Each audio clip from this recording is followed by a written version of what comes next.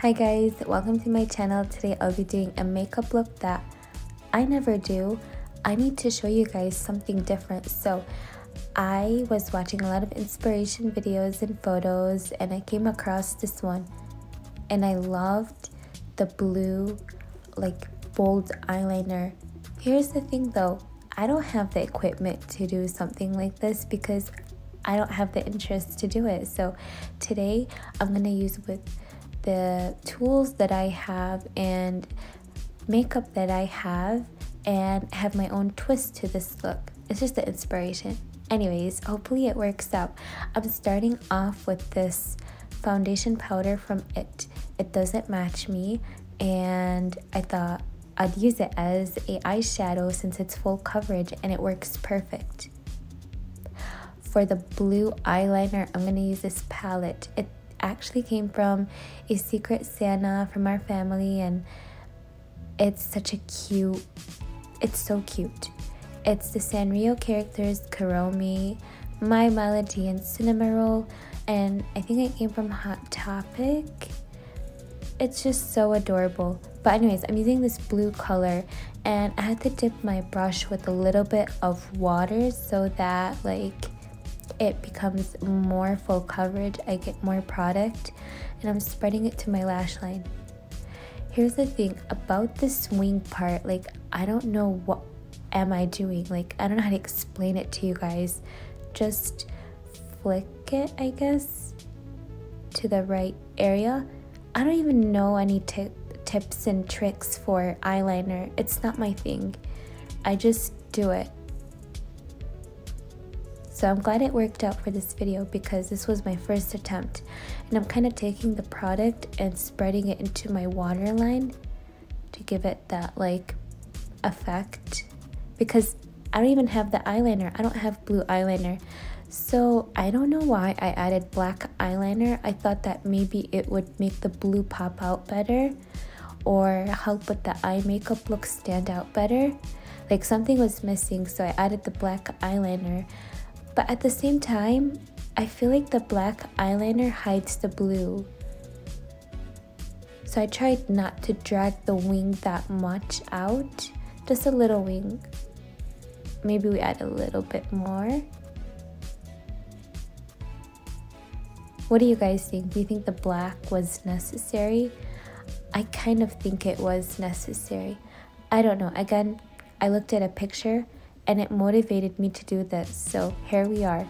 I wish I had eyeliner crayons that were like super bold blue color, but I don't. Maybe after this video, I should go shopping for blue products. I know I should. For foundation, well first, this concealer part, I'm using the Urban Decay All Nighter. It's my favorite concealer. For blush, I love using matte lipsticks. They're perfect. It doesn't have to be matte, but don't use glossy, of course. And it just works perfectly because it blends and you can spread it on your face and it turns out to be pink. For setting the makeup, I'm using the Maybelline foundation powder. I just love this thing. It works perfectly. For blush, I'm using the eyeshadow color that came in the palette because it just makes the blush stand out.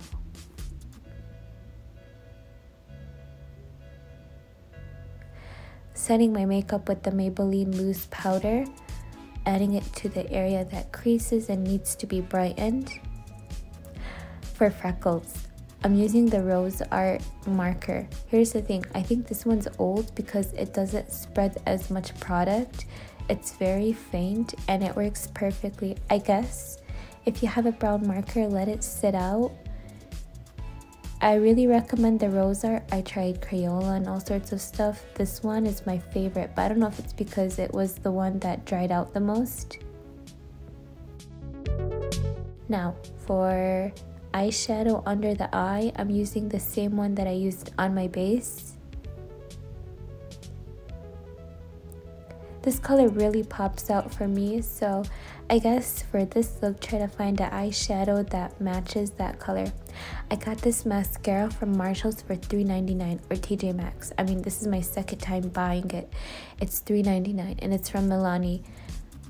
I love this thing. Like, for $3.99, it's pretty much the best mascara I've ever used. It doesn't flake at all. Like, I've never noticed a single flake under my eyes from this mascara. I really recommend it. For a lipstick, I'm using lip gloss, and here's the final look. What do you guys think? Should I incorporate blue in my life more? I don't know what's going on with the baseball cap. I thought like it would help bring that type of look, but maybe I'm wrong. Maybe the baseball cap did not match this look. But anyways, I want to introduce to you guys something I've been so excited about. I got the Dossier perfumes. I'd never tried the vanilla from them, and I decided that I'd try the Ambery vanilla because I felt like the name of it gives off a vanilla vibe.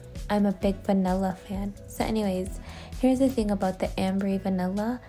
It's a mix of, you know what it's perfect for? Like if you're going out at night and you want to smell cozy but fancy at the same time.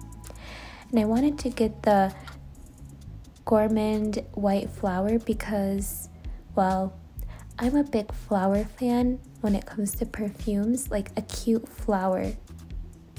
And it's so hard to find a cute flower.